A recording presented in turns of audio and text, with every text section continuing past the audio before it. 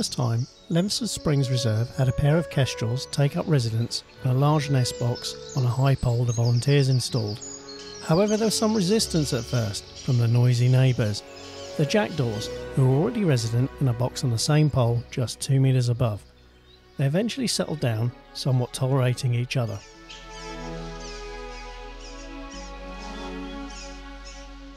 However, predation of the 4 young kestrels was a constant risk, from inquisitive squirrels to the pesky jackdaws, who could not resist trying to sneak in and grab a chick when the kestrels were away and the coast looked clear.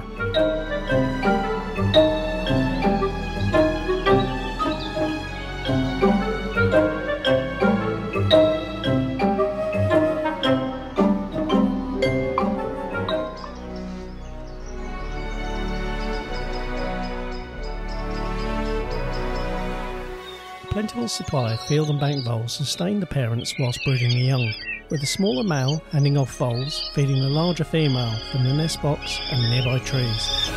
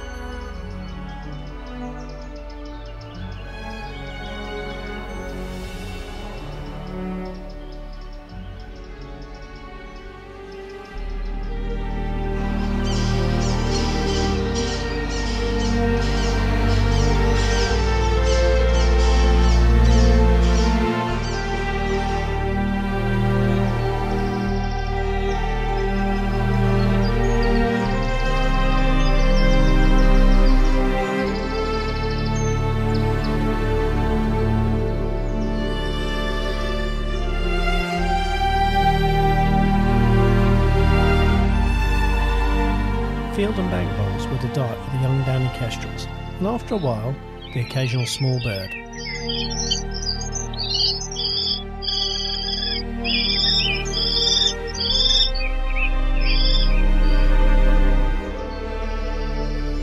Over the next few weeks, young kestrels grew rapidly in size.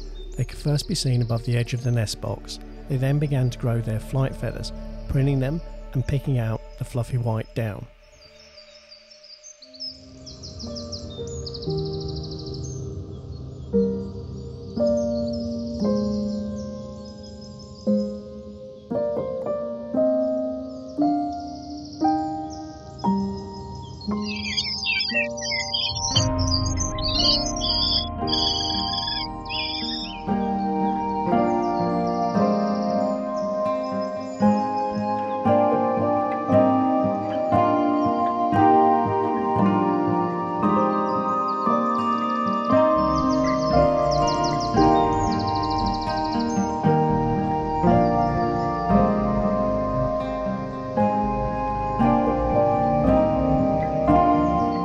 After 4 weeks, they were getting ready to fledge, frequently stretching and flapping their wings in the crowded nest box, and precariously on the edge.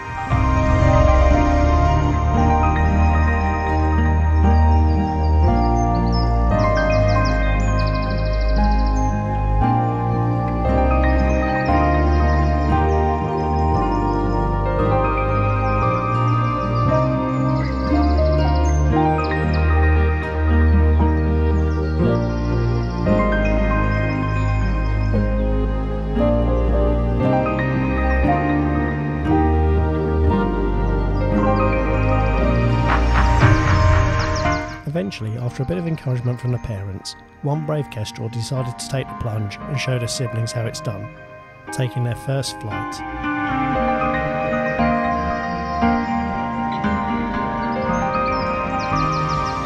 After first landing awkwardly on the side of a nearby tree, and then tentatively perching in the branches, the 3 siblings followed, and they could be seen in the nearby trees coming back to the nest box to roost over the next few days.